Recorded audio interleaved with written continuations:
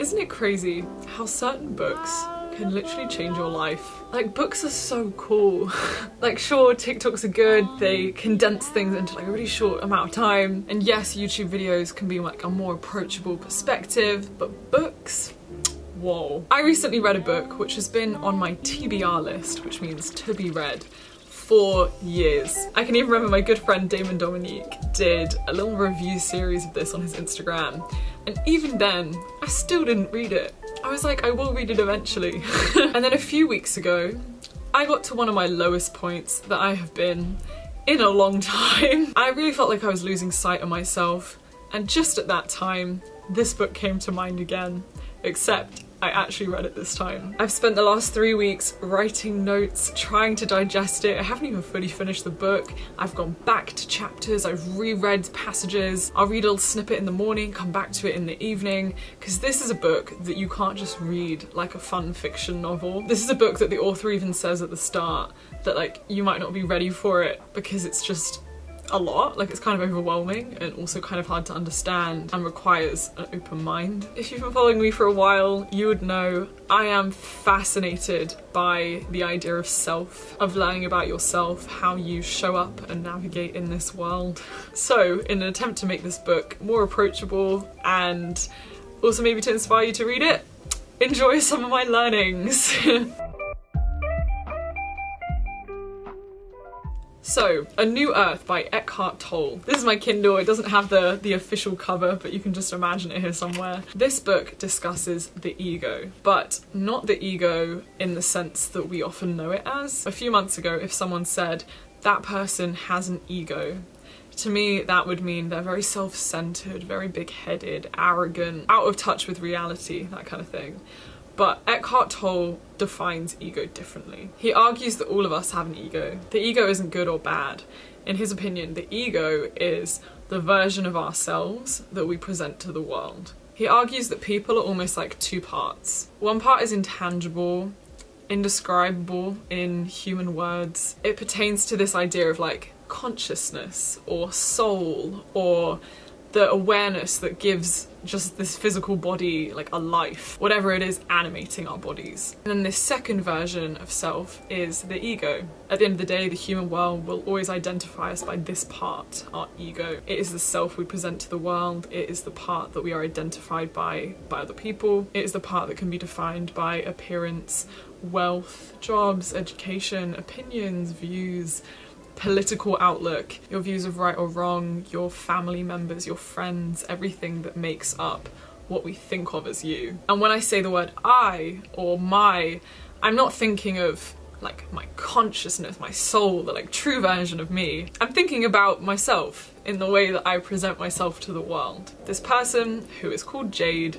who has her two parents and the brother. I am British and Dutch. All these labels and facts of identity that make up I as this version of I that I show to people, and the version that I think of myself when I say I. And it isn't bad that we have this version of self, this ego. Of course we have an ego, of course we have a sense of self. There's no way we could function in the human world without having this identity. But this sense of self is subject to a lot of challenges in the world, which Eckhart basically spends his whole book going through. He explores the idea of ego in situations like wealth and consumption, suffering, competition, jealousy. Every facet of human life can be attributed towards this ego and this version that we're operating through the world with, rather than the like consciousness part of us. The unconscious assumption to enhance one's identity through association with an object is built into the very structure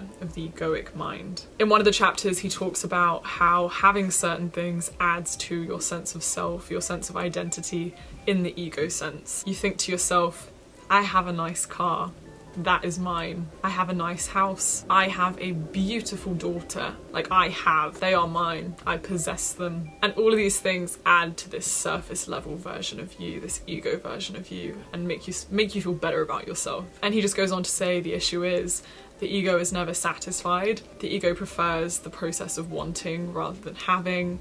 And if you feel any sort of lack in yourself, the lack is not going to go away through having material things. The lack will remain until you feel full without the physical things. He suggests exercises to work out if your sense of self is bound to the objects that you have. For example, do certain things that you have increase a subtle sense of like superiority over others? Do you feel inferior around someone who has a possession that you don't? Do you feel angry or resentful when you lose a prized possession? And I think that's just really interesting, especially as someone who tries to be more of a minimalist, tries not to attach myself to the things that I own or to have a better relationship with money. One of my critiques or thoughts during this section is how art and fashion and style and clothing can be a reflection of self-expression. For example, buying things which enhance your life in a meaningful way. Like, is that bad? Is that adding to this sense of ego? And I went back and read it again. And I think what Eckhart is really getting at here, one of my lessons to take away is this idea of attachment. You can't truly honor an object if it's just there as a means to an end of your own ego. But I think if you have objects and you just are aware of how they can affect your ego, like even just that awareness, I think that's what he invites. Through being aware, you're not attached to it, you can let it go if you have to, and at the same time you can honour the object, take pleasure in the object, especially when it adds worth to your life beyond wanting to just show it off to other people. I don't know if I'm making sense, this is just really fun to like go over these ideas. In fact, one of the main things Eckhart talks about is awareness in general. Every time you're aware of something from the perspective of observing it, you are letting go attachment from it. You're loosening the power ego has on you. Like, for example, the voice in your head. If you can already recognize, this is just the voice in my head.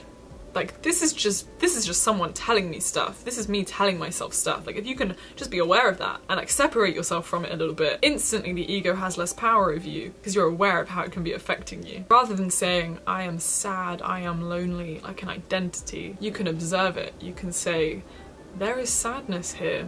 I observe myself right now and there is a feeling of loneliness here. And this detaches you, like the true you, from that experience. Because you are never sadness, that's not your identity, you are not sad. You're more than a fleeting feeling, but your body, your physical form, can feel that emotion of sadness. You can give it a label and say that is sadness. But when you can observe it and label it, you can then dig into it more, be like, why is this sadness here? What's the cause? What is affecting me? What are these patterns of thought? So you're moving from this place of being consumed by something and it adding to your sense of identity to knowing that your identity is so much more than your current feelings or current situation, and then just observing it in a more healthy way. And you don't have to get rid of the feeling, it just stops having more power over you. For example, in quarantine, I became so wrapped in people's perceptions of me. I felt incredibly sad, overwhelmed, overthinking, and just lived in this idea of Jade in the opinions of others. Jade as I exist to you. Jade as people think of her online. And I would just constantly relive all these comments. But what I was really doing was just living in this like ego. Even victimizing myself, that's just ego. I couldn't be fully present with what's going on in the moment because I was just consumed with thoughts and truly identifying with the thoughts as opposed to realizing that they're just thoughts just in my head. And then one of the main things Eckhart touches on is this idea of a role that you're playing day to day. Throughout our lives, the real version of us, that consciousness, that soul which can't be changed, is playing hundreds of different human roles. I play the role of Jade the YouTuber. I play the role of Jade the sister, Jade the friend. I play the role of a British white girl existing in a society with all the implications of that identity within the society. I'm sorry, classic Jade, my camera just died, but I'm back. Okay, yes, so first and foremost, we have our physical bodies. If you have certain genitals at birth, instantly you are subjected to a very specific set of norms, assumptions, cultural values and expectations just based off of the concept of gender. In some places, life's fulfillment is literally about how well you can fulfill the expectations of that gender identity, like getting married by a certain point, having kids, being strong or tough or providing for a family. Like, that is something that the human world has defined for us and like isn't innate. Eckhart says that people who are so consumed with looks and appearances and their own amazing strengths and abilities are more likely to experience suffering when that appearance and those abilities eventually fade as you get older. And so it's not that you don't have to enjoy and appreciate your body and how it looks, but instead working to identify more with your true form, your consciousness, as opposed to the physical version of you. That's something I'm taking away from this book. Instead of putting all my identity in what people can see, can I put more time into the real me? Things like meditation, yoga, exercise, things where I tap into myself and my own mind and mental health, that kind of thing. In that sense, you're tapping into awareness, this idea of an inner body as opposed to just like an outer body. I don't know if you've ever done yoga or meditation, and I know I probably sound like very much a hippie in this video, which is fine. I'm still working out where I stand spiritually, in religion, that kind of thing. I just think this stuff resonates with me a lot, is truly interesting. If you've never done meditation, I really invite you to try it. It's about going inward. Like, for example, right now, if you close your eyes and I asked you to feel your hand, like, you don't have to see your hand, you don't have to move your hand, but you can just like feel that it's there. Like, I can feel that I have a hand here. Like, try it right now. Just close your eyes and like I'll ask you, like, think of your foot right now. Like, you don't have to look at it, you don't have to move it, you can just like feel it's there, you know it's there. And that kind of like pulse, that feeling, is that idea of this inner body. And in the book he says that the more touch you are with that inner body, the more you tap into that, the less you're identifying with your outer body, the more you're moving past this egoic self to something deeper. Yes, and coming back to roles and the idea of this voice in your head, the more stories you tell yourself about the roles that you play day to day, the more consumed you get in them, the less you check in with this awareness, this inner body, this inner you. Something which she said in the book, which I was like, whoa, is the voice that you're speaking in your head is a human language. Like, my inner voice is in English, which means my thoughts about the world are limited to the English language. And the English language is just a series of random sounds to try and make sense of the world. It tries to categorize things, put labels on intangible feelings, on things which can't really be described. Language tries to capture that as best it can. And so if I am only identifying with a voice in my head, then I am losing so much nuance to situations where I could just be present. Because there are things you can't just use thoughts and your voice to understand. Like, there are things which can only be felt. There are answers which aren't just words. I don't know how to describe it, but that concept resonates with me. And I think one of the main things that resonates with me in this idea of roles that people play is the more that you can remember day to day that every single person you see is operating under some kind of role right there and then, whether that is the role of someone in customer service or a waiter, whether that is the role of a respectful child doing something for their parents. The more that you can see that this person's sense of self in the ego sense has been shaped by challenges in life, expectations, pressures, society, norms, all these human things, but that beneath it we're all just the same, then I think it's just easier to forgive people, to not be attached to things people do. When your ego rises and wants to say things like, oh, I'm better than you, I'm better than them, I'm doing worse than them, oh, I'm not worthy of being here. Like, no, we're all just the same. We give each other stupid titles or categorize ourselves by things like classes, so many categorizations. The human world just gave us different circumstances and different starting points. So if someone does something bad, you can just think that is their ego reflecting some kind of challenge in their life. But you can just let go a little bit more, you can detach a little bit more, you can take things less personally. And as I'm coming to an end, I just think it's hilarious that I am distilling all these things to you, because I think this is just how I work. I really enjoy consuming interesting content that makes me think, and then trying to like summarize it in some way or communicate it in some way to help me understand it in a way that I could then apply. I'm so subject to my own ego all the time.